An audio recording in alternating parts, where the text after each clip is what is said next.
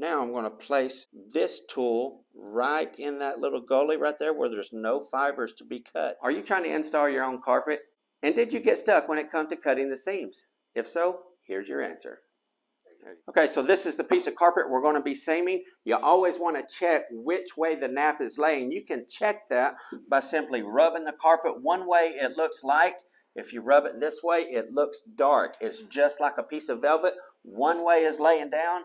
One way the pile is standing up. You always want to cut your carpet in the direction that the pile is laying down, okay? I'm going to use a row finder and a row cutter to make this cut. And if you're unable to tell by rubbing the carpet back and forth like this, which way the carpet's laying, you can always flip the carpet over and look at the back of it really close. And I'll point something out right here. This way you can tell which way is the length way and which way is the width way on the carpet. The big, thick wires that you see will always run left and right on the carpet and not the lengthwise. So if you'll flip the carpet over and look at the back of it, and these big ribbed lines will always be running the width of the carpet.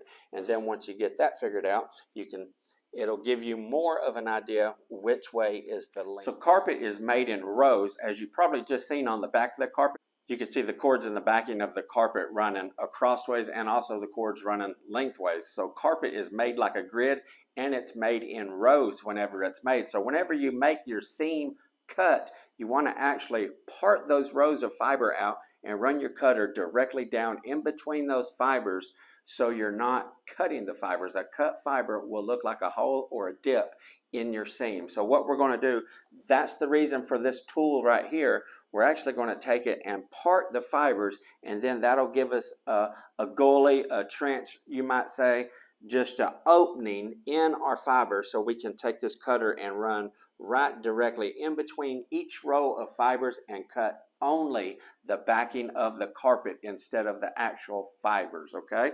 So I'm going to take this. I know this way is laying down. We're just going to stick it right in there and just push forward, and it will actually follow the rows all by itself if you just push it right in there, okay? Again, we're going to just take our row finder and just push it right through the fibers like that, and it's actually following a row in the carpet backing, how it's made, and it'll just go the complete length of however long the carpet is if you just keep it going, okay?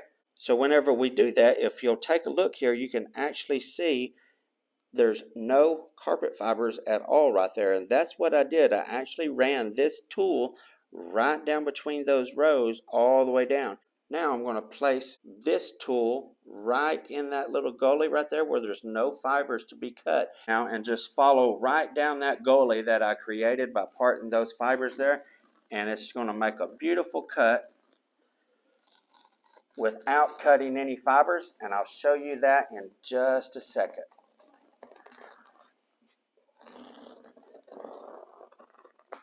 Now if you cut that the right way, you'll see when we pull this apart, there's not a bunch of fibers falling loose or anything like that.